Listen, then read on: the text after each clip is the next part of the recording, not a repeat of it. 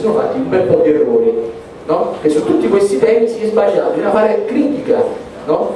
Bisogna che soprattutto il Partito Democratico si convinca, perché a sinistra queste cose le abbiamo dette, purtroppo il Partito Democratico non le ha condivise. Allora bisognerebbe che si sfondasse, diciamo, in quella direzione, e bisognerebbe quindi che si aprisse una stagione nuova in cui i fondi europei, che sono stati purtroppo in grande parte, diciamo, non integrativi ma sostitutivi di quelli ordinari, che sono stati tagliati, che il governo continua a tagliare comunque, dovunque può, no?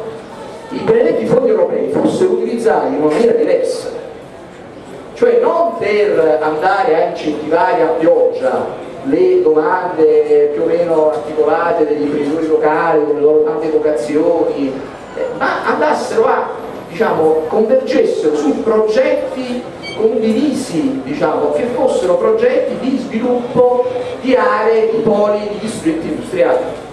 Allora, nel caso napoletano la questione è questa. Io credo che bisognerebbe, come dire, fare un passo avanti rispetto a un dibattito che è tutto concentrato sul centro storico, sullo spendere i fondi europei per l'urbanistica. Bisognerebbe tornare a parlare di una questione industriale in Campania, nel Mezzogiorno e a Napoli.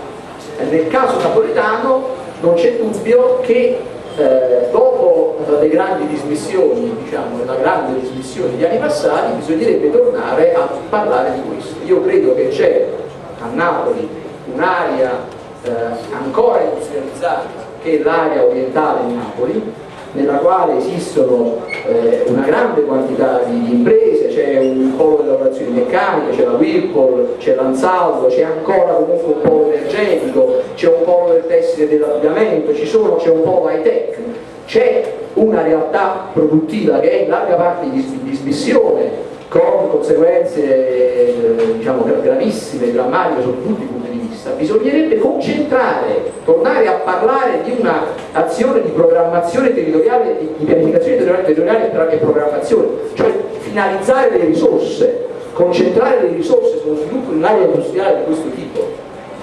attraverso appunto una programmazione dei fondi che non insegue più una logica a pioggia, ma che si concentra, sfruttando l'occasione dei fondi europei, sfruttando la creazione della zona franca urbana e quindi tornando a una logica, ripeto, di programmazione per poli industriali e per distretti industriali. Grazie.